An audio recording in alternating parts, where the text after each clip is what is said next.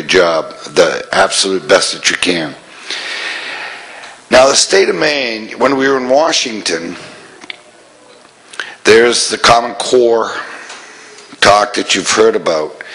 And I don't mind having strong standards.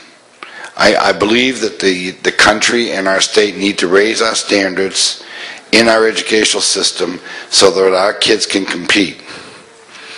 But I want to make it very clear that I stop enormously short of saying that a Common Core standard has anything with establishing curriculum.